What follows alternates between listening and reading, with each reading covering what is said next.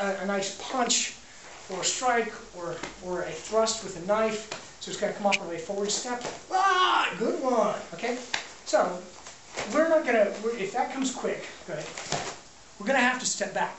He's going to withdraw, second move, and we're going to follow. As soon as we follow that, we're going to scoop right underneath this arm. Go ahead and get in here. Come on around. Okay.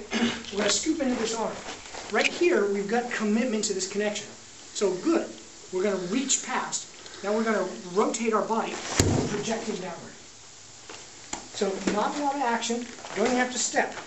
We've stepped in, project, do what we call flowing water, which is continuous projection of energy here, and then there's a rotation and projection down.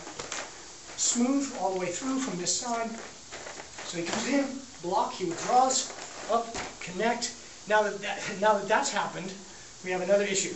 Since he stepped here, I can't perform that technique. Okay, so this arm drops, we go into this technique, and we go to the throw that we've already presented before. So that will work. Going again, here, and back up. Again. Hey, like that, you went too far. You do not want to crack your head after 2 minutes. Okay, again.